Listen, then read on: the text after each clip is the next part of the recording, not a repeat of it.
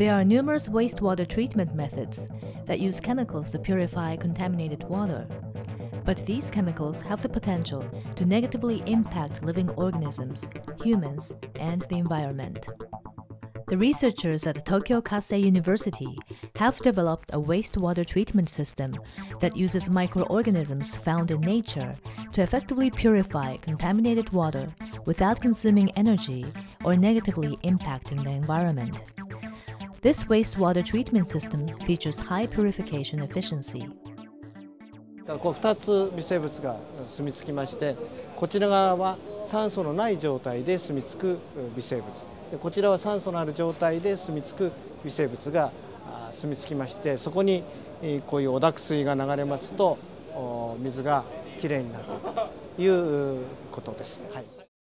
The system combines an anaerobic bioreactor with an aerobic bioreactor.